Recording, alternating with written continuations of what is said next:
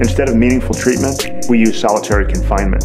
Instead of funding schools, we build prisons. It shouldn't be the size of your bank account, where you work, or the color of your skin that determines the quality of justice you receive. It starts by recognizing that in San Francisco, 3/4 of people booked into jail suffer from serious mental illness, drug addiction, or both. We need to treat every arrest as an opportunity for intervention, treatment, and rehabilitation. That is the only way we're going to break the cycle. 2/3 of people in prison will be locked back up within 3 years of their release. The criminal justice system in our city isn't just unfair, it increases rather than decreases crime. It's making us less safe. We can do better.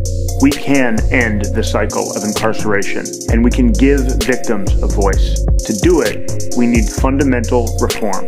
It starts with changing the people and ideas we put in the office of district attorney.